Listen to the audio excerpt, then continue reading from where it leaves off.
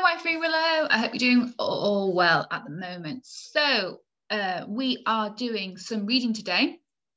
What we'll do with the reading and curriculum, we'll switch it over every other day. So one day we'll do some curriculum, and then the next day we'll do a bit of reading, and we'll switch it over like that.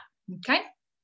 So that's basically so we don't fall behind, too far behind the other class for our Hodgehog reading.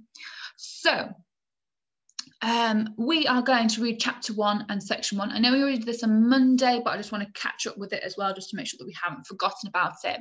So we've got some words to clarify. So straddle. Well done. So straddle basically means when there's something in the middle of the road, the wheels of the car will be able to go over it, making sure that the thing in the road is in the middle of it. Okay. We've got this word here, blind panic. Can you have a go at saying that? Excellent. So blind panic means when they're really scared. They're so scared that they don't see what they're doing. Okay, they just run away so quickly that they're not even looking where they're going. Our next word, deafening. You say that? Good. So well done. Deafening means that it's so loud that you can't hear it. It's so loud that it's, you know, it hurts your ears so much. And our last one, pedestrian. Your turn. Well done if you manage to say pedestrian. So a pedestrian is someone who's walking on the side of the road. Okay, they're basically not in a car and not on a bike. Okay, they are just walking on the side of the road. So what I would like you to do, I would like you to have a read of this page for me, okay? So make sure that you pause this, okay? Have a read of this, okay? If you need to read it out loud to an adult, if you can. And once you finish reading that page, unpause me, and then we can carry on with the rest of it. So quick pause. Okay, so well done if you managed to read all of that, okay? We're now going to go on the next page for a bit of clarification. So we've got these words. We've got cyclist. Can you say cyclist? Good, well done. A cyclist is somebody who's on a bike, okay? They're on a bicycle. Next word that we have is curb. Can you say curb? Well done. So curb is basically the bit at the side of the road, and it like separates the road from the pavement, okay? Next word, feverishly. Your turn. Feverishly. Good, well done if you managed to say that. So feverishly is an action that you do quickly without thought. You do something really quickly without a second thought. You just do it quickly, okay? And the last one is catapulted. Your turn. Catapulted. Your turn. Well done. A catapult, basically, what they would do, they would draw, they had a big machine, and what they would do, they would draw back something, making sure it's really tight, and then they would let it go, and it would catapult something to the other side. Basically, it's being thrown to the other side. Okay, so I'm going to let you have a read of this next section. It's quite a short one, actually. So again, have a quick pause, and when you finish reading that, we'll go through this all again. Okay, so well done if you managed to do that. I'm going to do a bit quick reading for you for this section as well. Okay, so chapter 3. By now it was quite late. The rush hour was over. The shops were shut. All was quiet. I'll wait, thought Max. And then when a car or lorry comes along, I'll cross in front of it. Soon he saw something coming. It was a lorry. He was halfway across when suddenly he realised that the lorry hadn't slowed at all and was almost on top of him, blinding him with its brilliant lights, deafening with his thunderous roar. It was not going to stop. Lorries only stop for people, not hedgehogs.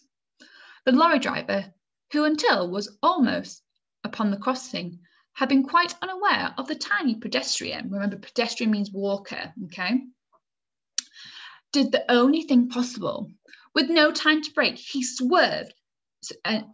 He steered so as to straddle the little animal. So what he's done, he's swerved his wheel so he can avoid Max, who is in the middle of the road and make sure that he doesn't run him over, basically. Looking back in his wing mirror, he saw that it was continuing on its way unhurt, and he grinned and drove off into the night.